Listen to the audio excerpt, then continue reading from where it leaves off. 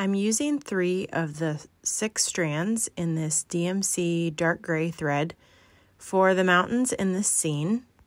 I have other tutorials on how to do this split stitch and how to create your knots at the beginning, but this will help you learn how to go from a straight line to learning to stitch an outline of an object.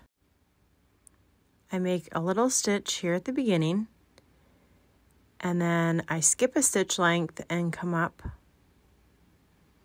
and then go back down into my previous stitch right in the middle, splitting that stitch in half. There are 2 ways to do the split stitch, and this is technically the split back stitch because we're working backwards into the previous stitch. And normally when you do a split stitch, you use an even number of strands so that you're splitting it in half. So if you have 4 strands, you're splitting it 2 and 2 on either side of the needle. But for the mountain outline here, I want kind of a jaggedy look and for it to be slightly uneven. And so I'm splitting 3 strands, so it's not going to split evenly, and it'll give us more of that texture to the stitch. We're going to continue that stitch into the portion where the photo would be so that you can make sure the photo covers it completely.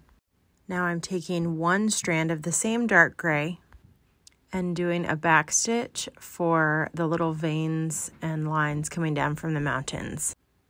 So you come up and then back into the hole that your previous stitch ended on.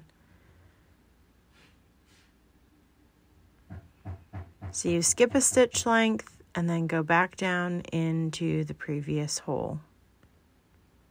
And you're going to divide up your lines in small portions so that they also have that jaggedy look.